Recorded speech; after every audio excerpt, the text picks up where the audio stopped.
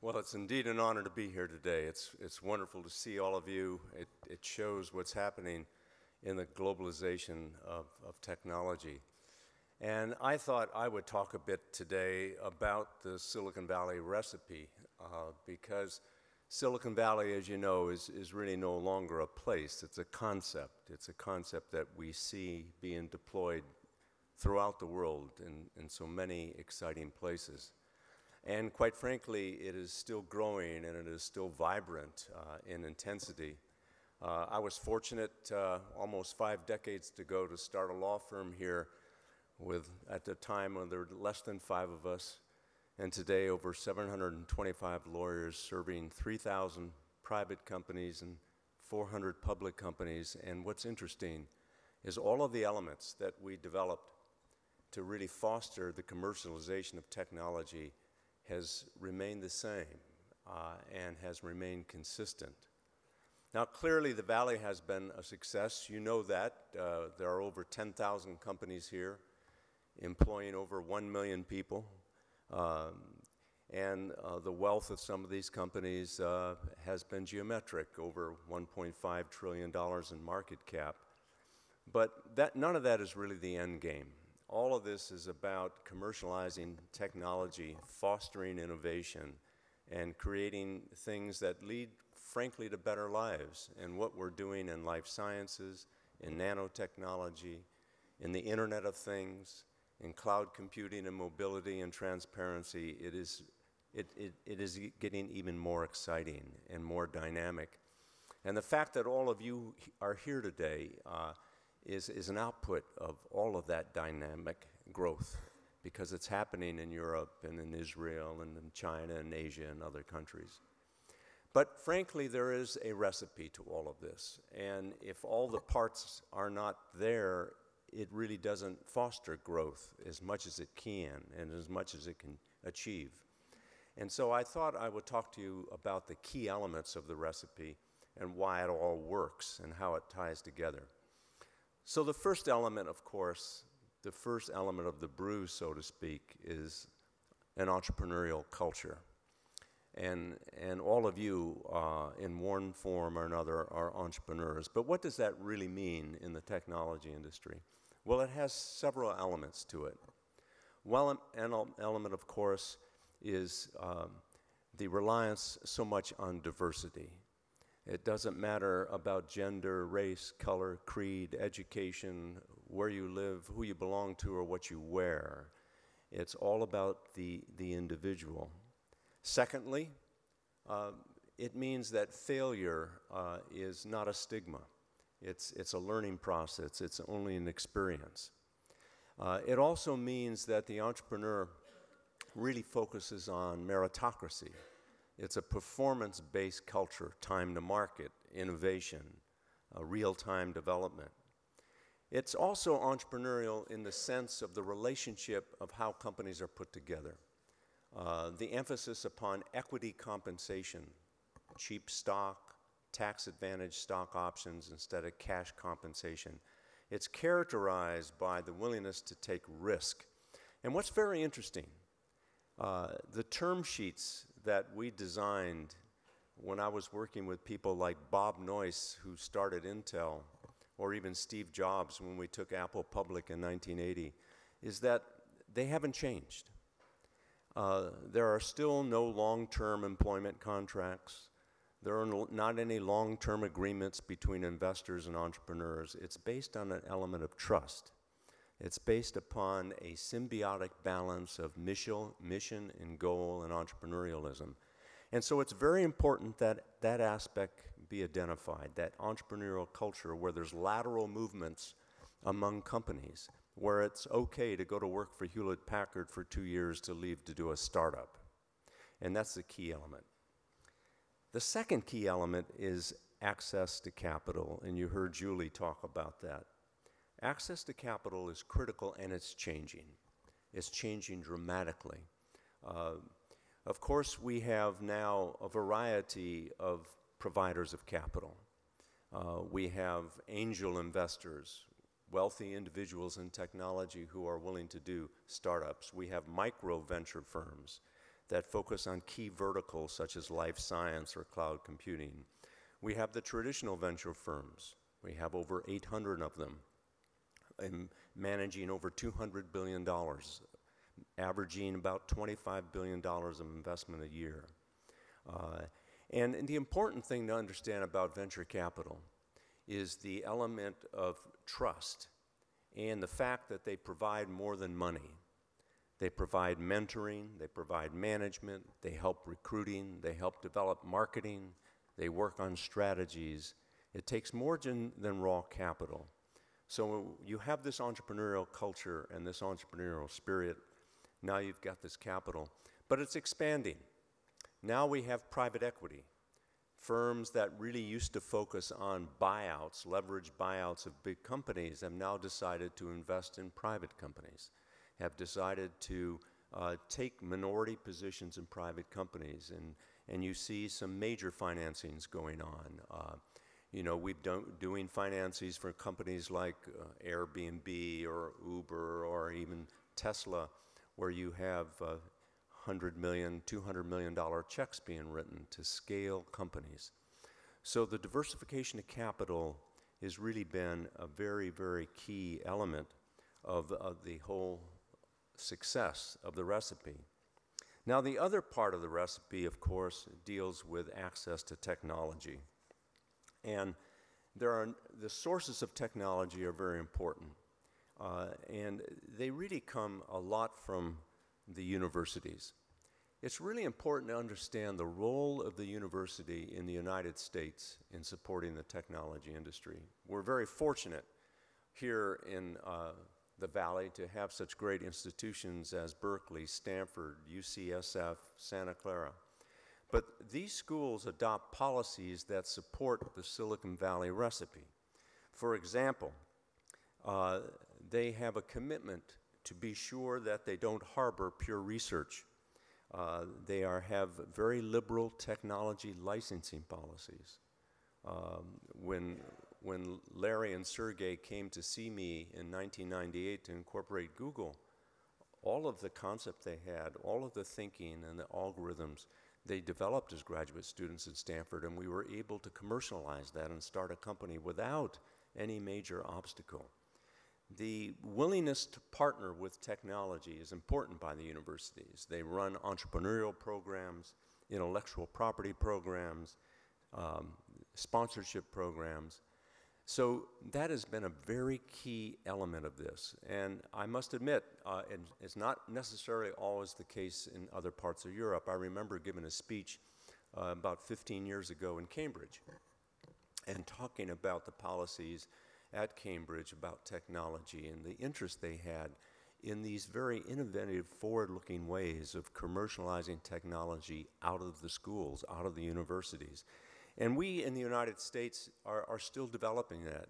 We now see institutions like Cornell, MIT, and other great institutions that are trying to emulate this commercialization of technology out of the graduate students. And it's been very key. The other source of technology that's been very important to this recipe are the forward-looking corporations. Without companies in the early days like IBM, Hewlett-Packard, and today Cisco, Oracle, Google, and many, many others, they play an important role to the entrepreneurialism and the growth of enterprises. They're a breeding ground for future management, because one of the key assets, perhaps the key asset, in the success of all of the companies I've represented is not the vision necessarily, it's not the business plan, it's the people. A committed top entrepreneurial team can take an average business plan and make it a success. An unmotivated management team that is not entrepreneurial can take the greatest idea in the world and fail with it. And the breeding ground for that talent comes out of these corporations. In addition, these corporations are willing to invest capital. They enter into strategic alliance, commercial agreements, and that's been an important key. So now you've got the entrepreneurial culture, you have the access to diverse capital, you've got the sources of technology, the compatibility of universities and large corporations. And then you've got to look at government support. Government support and government policy is very, very important to developing a success like Silicon Valley. It's critical because there's a unique balance between regulation and a free market. Without regulation, there's no such thing as a free market. And government-forward policies, tax policy, research and development policy, the willingness to invest in companies. In representing Tesla, Elon and I went to the government, the Department of Energy in the United States, and received a $500 million loan on good terms to really help jumpstart the production of the Model S. A government that balances antitrust and patent philosophy and privacy and security is very, very important. You can overregulate the entrepreneur and kill innovation. You can underregulate and result in chaos. And that balance is very important. And another part of it is business ethics and business integrity. Without trust, without the protection of trade secrets, without the protection of confidential information, without rules about how to solicit employees from a competitor, without a business ethics, this house, this recipe starts to fall apart. And I've seen that, quite frankly, in some other countries, where I have gone to lecture and talk about representing companies, and where internal corruption just slows it all down, just destroys the momentum. And that's one thing that is very, very important, and that's why it's great that we are coming together to share ideas on regulation, on privacy, on security, on protecting assets, because that's a key part of the element. Of course, the development of law is critical, and we see that ever-changing. Today, our technologies are disruptive, you know, and our businesses are so different today.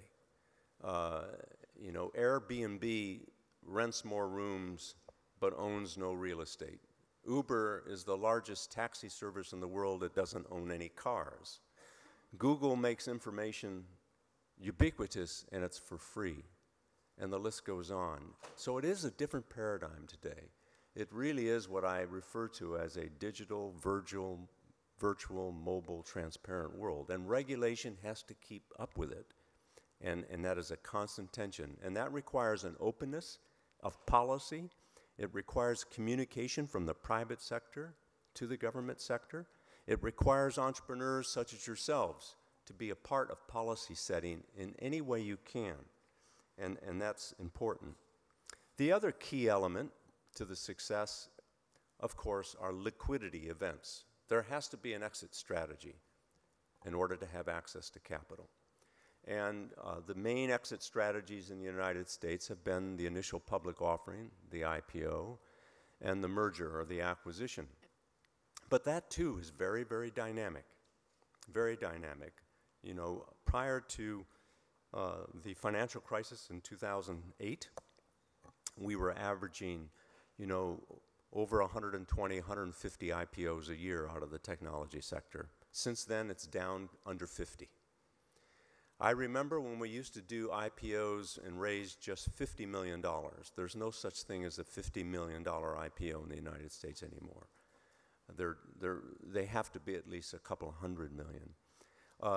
The timing has changed for the IPO. We used to be able to take companies public within 5 years of startup. Today that has doubled, and it's getting longer. And the reason is the world's more complex, technology is more global, scale is more difficult, capital is more intense, the human equation is becoming more competitive. And so building a company today really does take a disruptive view of all of the pieces. And being public is not an end game. It really is only a tool or a tactic to build scale. It's a way of developing a currency to do other things, to incentivize employees, to get your investors liquid so new capital can come into new startups. And that balance is very important. And the reason why it works is the importance of a very transparent and liquid capital market. One of the great, great assets of the United States when it comes to innovation and commercialization of technology is the quality and regulation of its capital markets. It's something that gets intense scrutiny, and it needs to get intense scrutiny. Because without a vibrant market that you can trust, that's liquid and can adjust, you won't have access to capital. And without access to capital, you won't fuel your vision or your entrepreneurialism, and things start to collapse. So again, it's a major, major balance. And lastly, the last key element is the infrastructure of Silicon Valley. You have to build infrastructure. You need to have the support services. We can get a technology enterprise building up in a matter of months now. We are not bogged down in city permits, environmental laws. Those are all very important, but they now have been digitized. Speed is critical. We must make government adjust to the demands and movement of technology. Otherwise, you can't get these facilities up. Something as simple as that. Something as simple as regulating traffic. You need the accounting firms. You need the investment banking firms. You need the law firms. And they all have to be in tune with this recipe. They are a key part of the symbiotic relationship. So these are the elements. An entrepreneurial culture focused so much on diversity and risk-taking, but yet built upon quality of character and ethics. Access to capital that's diverse. Access to sources of technology. The interplay of the universities and the corporations, which is so important. Government policy, which is fundamentally key. Transparent and fluid markets, which is essential. And all of the infrastructure. And I must tell you, I'm very excited about where we are, and I'm very excited for you. We find that we are doing more and more transactions cross-border and with Europe. There's going to be an integration of our technology efforts and our technology companies. Every technology company of scale today is a global company, and I'm fortunate to represent some of the most successful of them. The time that I'm even spending in Europe is critical as we work together and solve some of our differences in regulation, in capital markets, in government policy, in diversity, and in, you know, the way we do formation of enterprises. It's a very, very exciting time. I think that globalization is the key to the future scalability of our companies. And I do think that we are a bit in the infancy of what's going on at this next technology wave. I was fortunate to be practicing in the 70s when it was all about semiconductors. And then in the 80s when we started computer companies like Apple and Sun Microsystems and so many others. And then what happened in the 90s with companies like Netscape and then life science companies. And of course, what happened with the internet, we keep changing the technology, but these fundamental elements that I've talked about do not change. They remain the same. And we have to constantly reinforce them. And I'm very proud of the diversity that we have in Silicon Valley with over 60 different languages spoken here, because globalization is the key thing. So I'm very excited to be here to address you briefly. I'm very excited for you. You're going to have a great week. I welcome you here. I want you to soak in all you can and build great companies. And perhaps we will meet again on a different continent to talk about the success of the future. Thank you.